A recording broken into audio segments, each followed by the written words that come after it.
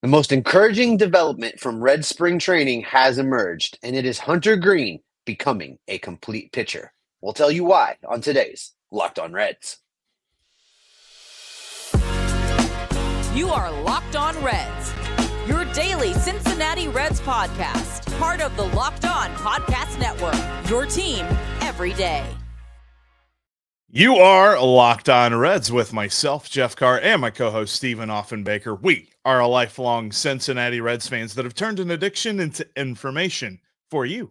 We want to thank you for taking time out of your day to listen to us talk some Reds with you. We encourage you, if this is your first time, make sure that you subscribe on your favorite podcast app, or if you're watching us here on YouTube, hi, thanks, and hit subscribe and click the bell to get notified whenever we have more content for you, because we're going to be with you all throughout spring training, all throughout the season, all the way to October, which the Reds are heading for.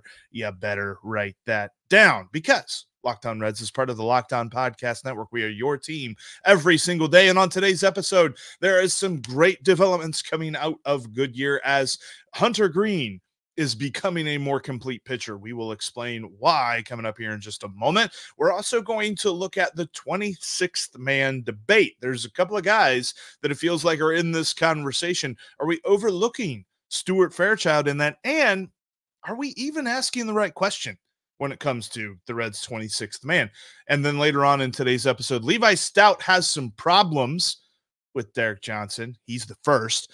We'll explain why I don't think he's necessarily correct. That's all coming up on today's Locked On Reds podcast. This is brought to you by FanDuel. Make every moment more.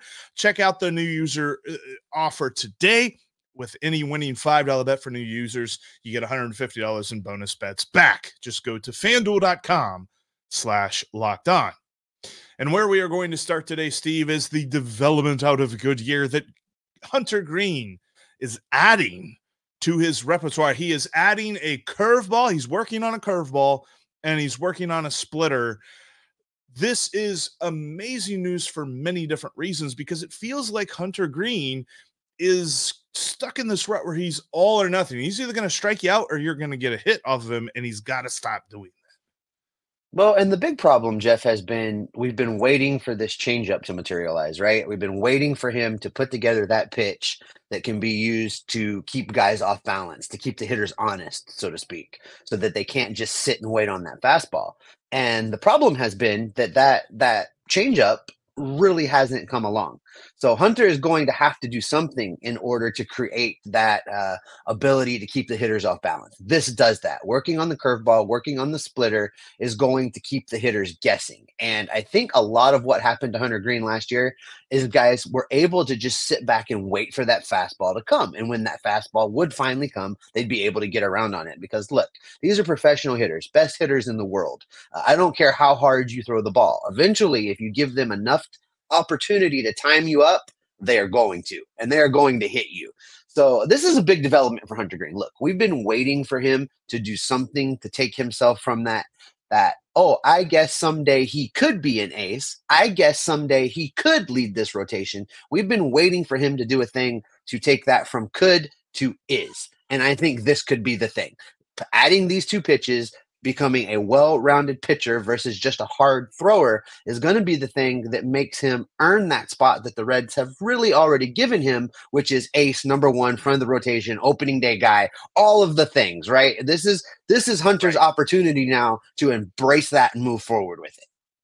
Yeah, because right now you're talking about Hunter Greene as the opening day starter for ceremonial purposes, because he was the first extended player, because he was such a high draft pick, because there's a lot of pomp and circumstance surrounding that game. The conversation about who should start game one of the playoffs is totally different. He is trying to make that the same. He is trying to make it so that he absolutely is the ace of this team. And it's important that he's adding these pitches. And it's also important to note, when we're saying that he's adding a curveball, it's not like he's going to be throwing a curveball as good as Nick Lodolo at the gate. When we say he's throwing a splitter, he's not going to be throwing Fernando Cruz's splitter. He's going to be throwing Hunter Greene's splitter. So they're likely to be a little bit more closer to average than those guys. Let's face it. I mean, Fernando Cruz last year, if you look at Baseball Savant, was top 5 in the major leagues for how good his splitter was, how much he was able to limit other hitters and how much he was able to make them swing and miss. What Hunter Greene is seeking to do by adding these two pitches is twofold. The first one is that he is trying to miss barrels. We talked about this before with Hunter Greene. He's very good at missing bats, but when he doesn't miss bats, they're getting barreled up and absolutely clobbered. He's actually one of the worst when it comes to allowing hard contact last year, especially with his bread and butter, which was his fastball. His fastball got clobbered last season. Opposing hitters had a slugging percentage over 500 against his fastball. Like, you cannot do that and be even a viable major league starter, let alone an ace. So he's got to figure out some ways to buoy that. A curveball and a splitter are going to do two things. They're going to add the kind of break that he doesn't currently have in his arsenal right now. And it's going to change speeds. I mean, even with his slider averages around 88 miles an hour. His fastball averages around 97, 98 miles an hour. That's still a pretty close-ish. I mean, that's easy for me to say sitting here and not standing in a batter's box. But it's still close-ish on the miles per hour. Like, if you can add a slow curve or a splitter that's closer to 80, maybe even in the 70s, now you're really talking about messing with the hitters. Yeah, because I think that the slugging percentage just illustrated what I was talking about there a minute ago, Jeff, where you give these major league hitters timing, you let them sit back and get your timing down, you're in trouble. And Hunter's done that. He's let the opposing team time him up. The biggest benefit of adding a curveball, if he can develop a pitch that's in the mid 80s that breaks 12-6, that would be the game changer that he has not had in his arsenal. And the same with a splitter. You go back into the old days and watch some video of some of these split finger guys that just completely make hitters look foolish. Those are the potentials that Hunter Greene has. And I think that he has the ability to learn these and incorporate them. And I know a lot of people are probably asking, well, if that's what it was going to take to make him spectacular, why hasn't he done it already? Why hasn't he learned these pitches already? Hasn't needed and the simple fact is the matter is he hasn't had to. Exactly. Yeah. Coming up through the minor leagues, and going all the way back into high school, I'm sure that Hunter Greene was the best guy in the room in high school. He was the best guy in the room on his college. He was the best guy, or he'd go to college, but he was the best guy in the room. He was the best guy in the room at every level that he's played, all the way up through AAA. And he gets to the majors, and suddenly he is no longer the best guy in the room. There is a room full of the best guys in the room. So this is now, good to see him acknowledging that he needs to do more. And I think that change in mindset is also part of his development as a pitcher, knowing that he needs to do something to evolve. And I'm excited to see him do that. The vertical break that you hit on with the curveball and with the splitter is such a huge part of this. This is kind of like the second point as to why I'm so excited about him adding these two pitches, is because in a singular pitch, those pitches are able to change a hitter's eye level. Right now, if you look at his heat map on Baseball Savant or something like that, when he throws his fastball, it's up in the zone. When he throws a slider, it's down in the zone. That's where you should be throwing those pitches. But if I'm an opposing hitter, I step into the box and I say, if it's high, it's a fastball. And if it's low, it's a slider. That's what I know. And I know that I don't really have to worry about any other pitch. So he needs that thing that dives off the plate, that falls off the table, that at least dives down underneath your bat, so that if you're swinging at this plane, all of a sudden the ball's down here. And you've got to factor that in, because when he adds something like that, it's just going to elevate his fastball and his slider even more. This is something that he has needed for a long time, and I'm glad that he is finally adding this, because like we mentioned about the changeup, it's just not coming along. Last season, he threw it 5% of the time. The season before that, he threw it 5% of the time. He has not gained any confidence with that pitch. And to be honest with you, the statistics actually back that up. It gets clobbered. Hitters are hitting over 300 whenever he throws his changeup the few times that he does. So he's got to develop something. He's got to figure something out. The fact that he recognizes this and that he is trying to adapt his major league career to what is what the opposition is dictating to him, and he's adding these two pitches, like, even if they're just league average pitches, that's going to make his number 1 and number 2 so much better. Oh, absolutely. One of the things with this development, Jeff, is you look at that changeup, right? And great statistics on only him throwing it 5% of the time. That's not enough time to really develop a pitch at the major league level. That's not enough to be able to say that you truly can throw that pitch. And the few times he did throw it, it really didn't. It really didn't get over. It really didn't do any of the things that he needed it to do, and that the It's a Reds waste needed most for of the him to time, be yeah. able to do with Not it. good. It was a throwaway. So what we know with Hunter Greene is that adding the curve and adding the splitter are going to make him a well-rounded pitcher. They're going to make him a force at the top of this rotation. It will help him to stop being an all or nothing, here comes the fastball kind of guy. All right, Jeff, coming up, are we sleeping on Stuart Fairchild? We've been accused of it in the comment section and on Discord. Are we approaching this 26th man debate all wrong? Well, that could be the case. We're going to talk about that coming up here in just a minute. Before I get into any of that, I want to shout out the sponsor of today's podcast. Today's show is brought to you in part by FanDuel. Get buckets on your first bet with FanDuel, America's #1 sportsbook, because right now, new customers get $150 in bonus bets back with any winning $5 bet. That's $150 back if your $5 bet wins. You can bet on all of your favorite NBA action and teams. They've got quick bets. They've got live same game parlays. They've got exclusive props and so much more. Just visit fanduel.com/locked-on and shoot your shot today. FanDuel now has some baseball odds. They have updated the over-under, folks. That's right. The Reds win total over-under for 2024 has fallen to 81.5. That is absolutely ridiculous. That is down from 82.5. They've shaved off a full game. So in best Jeff Carr fashion, everyone say it with me. Take the over at 81.5. I'm going to take the over. Take the over. You should be taking the over here. That is ridiculous.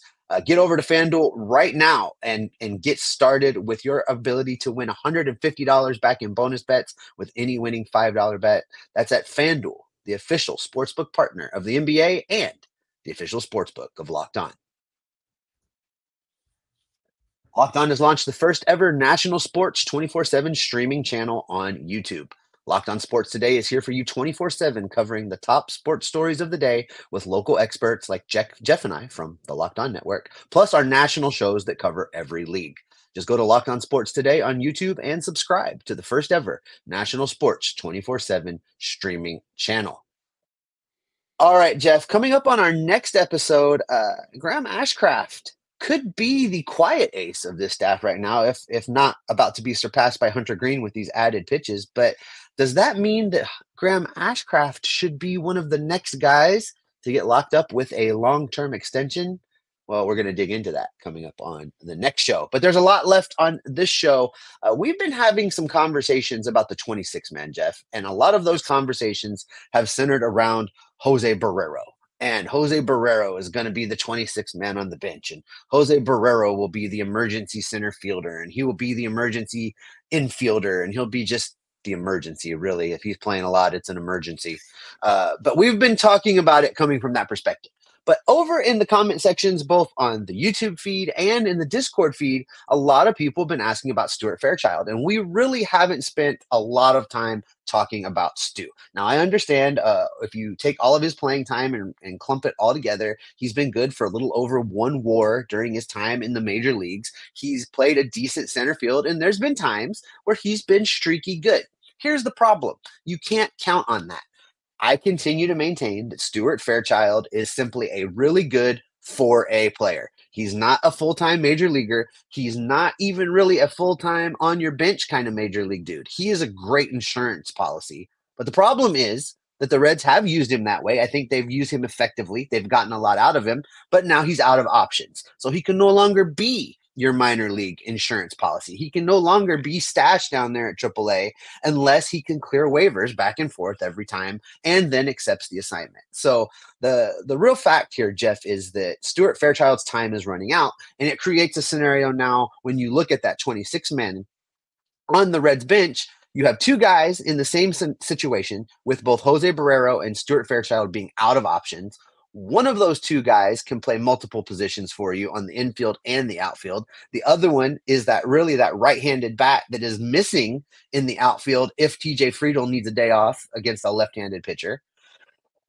That leads to this question. Maybe we are looking at it all wrong, and the 26th man on the Reds roster is currently on somebody else's roster for spring training, and Nick Krall needs to be combing those waiver wires, digging through the mess, and looking for that guy that is working for somebody else right now, but could be a great opportunity to pick up towards the end of spring training.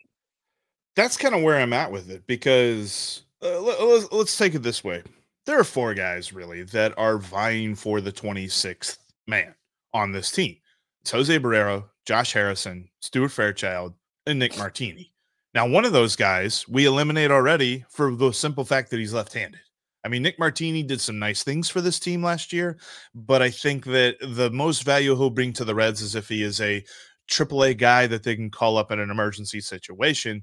It won't make a whole lot of sense to have a lefty on the bench to be a platoon partner for the other lefties that are in the lineup, because you need a righty.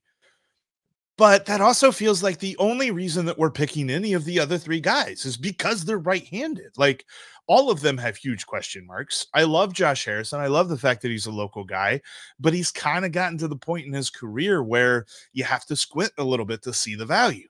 Jose Barrero has all the potential in the world and has shown it on multiple occasions in AAA, in the winter leagues, other places besides Great American Ballpark. He still has yet to show it at the major league level, and there are serious questions as to if he ever will.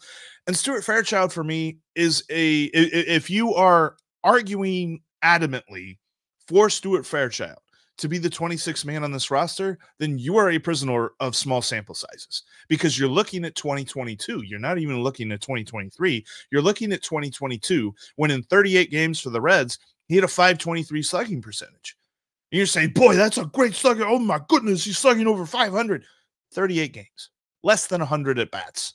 We're not even talking about the number that's going to get you qualified for any sort of award. We're not even talking about any sort of number that's going to get you on anybody's list for any reason whatsoever. You would have to go down and be like, well, for every hitter that's had X amount of at-bats, and this is where he is. And it's like, no, you're trying too hard at that point to explain why he deserves this roster spot. And I think when I look at all four of these guys, and I get it, you are selling on the future of Jose Barrero, because you would have to put him on waivers, and he's most likely going to get claimed by somebody that will have the ability to give him playing time. Doesn't bother me at all. Go find Mr. Outside Hire for this spot. I don't like any of these options. Let's talk about Josh Harrison for just a minute. We haven't spent a whole lot of time talking about him since he got signed either. He can play corner outfield. He can play on the infield. That does give him a little bit more flexibility. I believe that he still does have a little bit of baseball left in the tank. But I think we're talking about 1 year. We're talking about 1 year of Josh Harrison. And if he it's can't all play things center being field. equal, yeah, he just can't do it. So it becomes a question of 1 year of Josh Harrison, or potentially multiple years of one of those two other guys.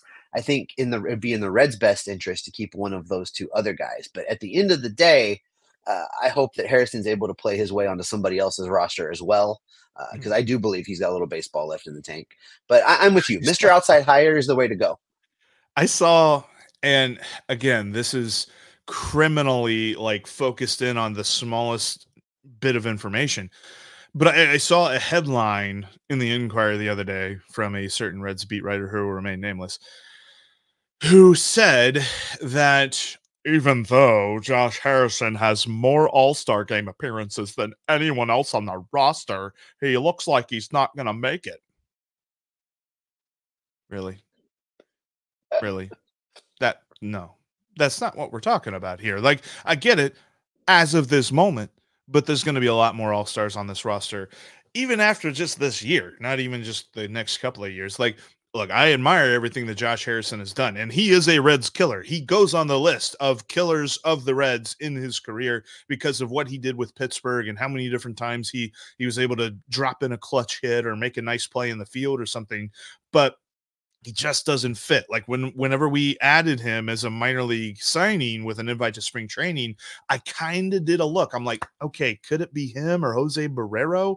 And the more that I look at both of them, I'm just like, does it have to be him or Jose Barrero? Can it be Mr. Outside? Can they go get Michael A. Taylor off the free agents list right now? Can they go get Adam Duvall off the free agents list right now? Can they go get waiver claim right-handed outfield guy that's most likely better than all these guys? Yes, they can. So please go do that. Congratulations. That's the first time all offseason you haven't said Michael A. Tucker. Good job. It took the entire offseason. You finally got the name right. Good job. Michael finally Tucker. Got it. That's great. No, look, I'm with you, Jeff. I feel like all things being equal, if you're going to keep one of those guys, you don't keep the 36-year-old that's going to only give you 1 year and be done. You keep one of the guys that you can continue to develop. But at the end of the day, I think there's going to be a lot of potential out there that's available that you can bring in that might give you a couple years, might give you multiple years, but that will play better. Because even as the 26th man, whoever's down there as the last guy on the roster, the way that David Bell fiddles and tinkers in game, that dude is going to play. He's going to see playing time. And it needs to be somebody that there's not a tremendous fall off. There's going to be fall off. Otherwise, he would be the starter. But you need a guy that you can put in there and be confident that is going to at least play you decent defensively and can come up with the occasional hit. And I don't know that any of these guys are really that guy right now. And maybe it's the guy that they've claimed off waivers twice so far this year, Bubba Thompson. Maybe Bubba Thompson is the 26th man, which leads us to our next point. Levi Stoudt is unhappy. The Reds waived Levi Stoudt so that they could claim Bubba Thompson. And Levi Stoudt had some problems with Derek Johnson and the Reds pitching development. And coming up, we're going to look at why the evidence it's against him.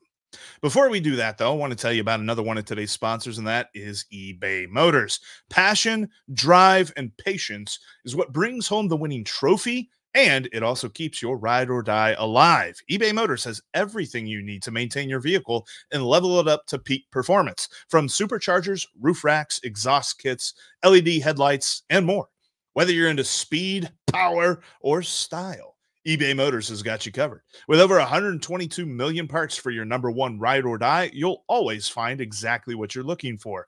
And with eBay Guaranteed Fit, your part is guaranteed to fit your ride every time or your money back. Because with eBay Motors, you're burning rubber, not cash. With all the parts you need at the prices that you want, it's easy to turn to your car into the MVP and bring home that win. Keep your ride or die alive at ebaymotors.com. Eligible items only. Exclusions do apply. eBay Guaranteed Fit only available to U.S. customers. You know, in between shows, you can follow us on Twitter, on X. You can follow me at Jeff Carr with 3 Fs. You can follow Steve at S. Offenbaker with 2 Fs. And you can follow the show at Locked On Reds. There's no Fs in that. Also, make sure you join the Locked On Reds Discord page. A lot of great folks talking Reds baseball over there, mentioning Twitter and Discord as well. It reminds me, I put out a poll to see what people thought about the 26th man. Stuart Fairchild won that poll. So again, more to the point, everybody is a prisoner of small sample size. And for the written word, go to InsideTheReds.com. We are covering the Reds in written word over there. Bookmark that website today. All right, Steve. Levi Stoudt had some things to say because he was waived by the Reds and picked up by the team that traded him to the Reds. I don't necessarily like. I mean, I get it. You know, you're leaving a team and you're like, well, let's compare my new team to this team. So here's what he had to say before we tear it down. This was his quote about the Reds pitching development staff. He said, quote, "It was different. It was a little bit of, I'd say, lack of direction in my sense. It was kind of not much of a philosophy. It was kind of just go play baseball and we'll help you along the way." Steve, your thoughts? First off, shots fired at Derek Johnson. That is a direct attack on Derek Johnson because the Reds put Derek Johnson not only in charge of the Reds' big league team as far as pitching goes. You will recall when his contract was up, they made him the pitching guru of the organization. And Derek Johnson sets the philosophy from top to bottom, from Cincinnati to Daytona. Derek Johnson is in charge of how pitchers are going to be developed. So the things that Levi Stoudt had to say, that's a direct shot at Derek Johnson. You couple that with some things that I've been seeing in the comment sections and over on X and on the Discord, where people are starting to question the guru-ness of Derek Johnson and wondering if it's not time to hold him accountable. And then you start seeing things like this. For me, I don't know that I necessarily believe that what Levi has to say is the same as what the other pitchers in this organization have to say, because we've talked to pitchers. We've talked to pitchers that pitch for this team at the big league level, that have been pitching in the minor leagues, and I have never heard anyone say anything bad about Derek Johnson or the philosophies that he's tried to instill. And that's not only when we're recording. They're obviously not going to attack him while we're recording, but these guys talk to us before and after and when we're around, and nobody has ever said anything bad about Derek Johnson. My friends that are with the organization have never told me that pitchers are privately bashing Derek Johnson. So I don't buy this. I think Levi Stoudt came from a situation in Seattle, in the Seattle organization, where he was comfortable and he felt like they knew him and they put a lot of time and money into developing him. And then in their best interest, traded him away to get one of the best pitchers in baseball right now. So I can understand why his feelings were hurt a little bit and why he felt like whatever situation he went into was not as good as where he came from. And now he's going back to that situation, to an organization that believes in him. Good for him. I hope he finds success. I hope that he finds his way. Listen, here's what's the truth, Jeff.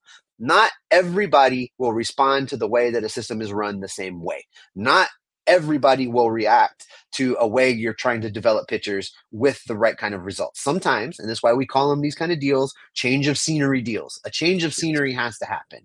And in this case, Levi Stout's going back to some place where he was comfortable and he knows that they do things in a way that work for him.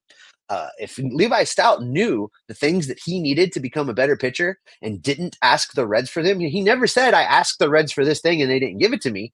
It sounds to me like Levi Stoudt needed to be his own best advocate and speak up. And if he wasn't getting what he needed from the development program, he needed to say, this is what I need. And I'm sure that the Reds would have given it to him, because in the end of the day, they wanted that trade to be successful for the Reds. They wanted him to be successful for the Reds. They wanted to have Levi Stoudt around to help push them towards the postseason. None of those things happened. So I think this is a bit of maybe a little sour grapes, maybe a little the grass was greener over there on the other side, and he wants to highlight that. But I do not believe that Derek Johnson is a problem. I do not believe that there is this silent majority in the Red system that think this way about Derek Johnson either.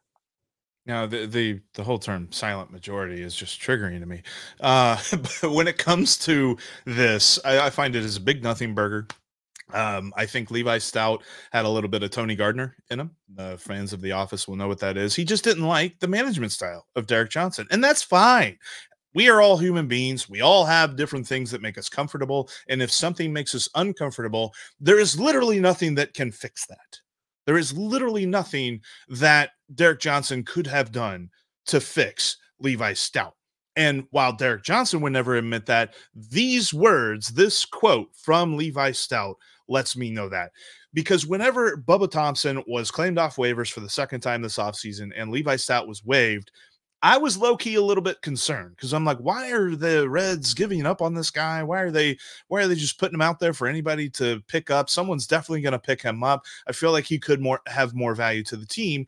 This quote lets me know he had no value to the Reds whatsoever, and they had no problem putting him on waivers, because some people are just not receptive to what's going on.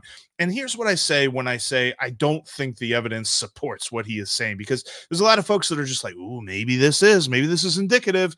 Graham Ashcraft, Andrew Abbott, Brandon Williamson, Alexis Diaz, the rest of the bullpen last year, Chase Petty even ongoing through the minor leagues, Julian Aguiar being the pitcher of the Reds, the best, voted Reds farm system pitcher of the year. All these guys are developing. All these guys are improving. All these guys are showing how deep the Reds farm system is at the pitching level and how much the future is just so exciting on the mound for the Reds. I give 0 points, no credit whatsoever to Levi Stout's quotes here. And I think that it's absolute garbage. And I think that he's wrong. because I think that the Reds pitching staff has never had as good a direction as it currently is right now. And you're right. Like, we've talked to players that have direct contact with Derek Johnson. We've talked to some folks that have contact within the organization that they talk to pitchers and they talk to Derek Johnson. There has never been a negative word said about his program. There's never been a negative word said about Derek Johnson. So the fact that there are some people that are taking this quote from Levi Stoudt and running with it, continuing to try and push this narrative that the Reds are not headed in the right direction, is incorrect. So I absolutely agree with that, Jeff. I think that people like to create controversy, and they like to seize on things like this and try to make it bigger than it is, especially in the absence of not having played any spring training games yet. People are still looking to fill column inches. They're still looking to fill the void. A lot of this is going to go away come next Saturday when actual games start playing. But in the meantime, I think all is well with the development of pitchers within this organization. I think Derek Johnson's doing a great job, and I am ready to watch him take this group of pitchers and move them forward in 2024. Mark down the Locked On Reds podcast as Derek Johnson stands. And you know what, by the way, like I mean, no ill will toward Levi Stoudt in this quote. I really hope that Stout gets picked up in Seattle and it works. And hey, I'll buy a can if it's like on sale at Jungle Gyms or something like that. But, whatever. Just didn't work out in Cincinnati for him. Sad that he had to take shots at Derek Johnson. That's how we're going to end today's podcast. Thanks, everybody, so much for checking out today's Locked On Reds podcast. If you are not an everydayer, what are you doing? Become an everydayer right now by hitting that subscribe button and making sure that you click the bell on YouTube to get notified whenever we've got new content for you. By the way, also click the like button. That helps out the algorithm, helps other people find the show as well. And comment anything, literally any old thing within reason. Whatever, anything. It'll help the algorithm. Within reason, not any.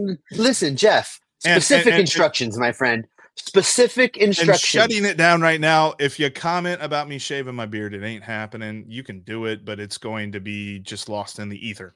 Anyway, coming up on the next Locked On Reds podcast for our everydayers is Graham Ashcraft, the next guy to get an extension. There was actually an article from Charlie Goldsmith about that very thing, and we are going to discuss it on the next Locked On Reds. But until then, what can people expect from you and me, Steve? We're getting fully geared up because spring training games, they're coming this weekend. We're going to gather up all the news, all the information, all the rumors. We're going to be paying attention to what's going on with this roster and rosters around the league. We're going to gather up all that information and bring it back right here to keep you locked on Reds every single day. Well, that coffee really hit in the third segment. Beard. Shave the beard. Shave the beard. You're insane.